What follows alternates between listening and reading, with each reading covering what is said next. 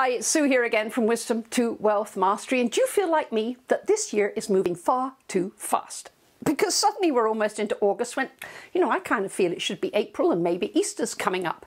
But in a few weeks, I'm going to be off with my biz partner Jo Dibley to her 4 fall Frockalicious events in Calgary, Alberta, Grand Prairie, Alberta, Toronto, Ontario, and Phoenix, Arizona. So why don't you just check out frockoff.com events? I'll put the link below in the text.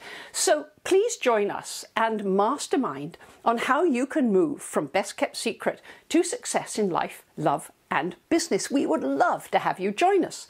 Now, in anticipation of these events, I opened up my talk I've given a few times, The Times They Are A-Changing, which I last delivered at Jo's event in May of this year. Well, that's only 2 months ago, and it was on home turf in Vancouver Island.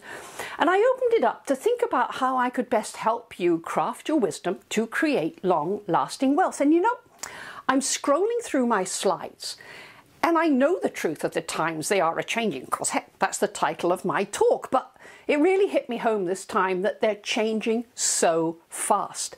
I gave that talk 2 months ago, and already I know I must upgrade my talk and my business practices, because every few weeks you need to adapt to the new technologies and the new marketing methods, which are rolling out with exponential speed. So I've got a few questions for you. Are you giving the same talk, teaching the same stuff in the same way, and you're coaching and consulting using the same techniques as, say, you were a year ago? Maybe things have changed.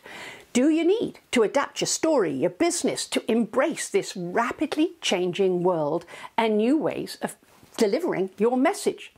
I love Wayne Gretzky's classic quote. Actually, it's one of my favorites. I skate to where the puck is going to be, not where it has been. We all know this quote, but it's constantly uppermost in my mind, because I know that the puck today is moving very, very fast. So are you skating to where the puck will be in 3 to 5 years from today?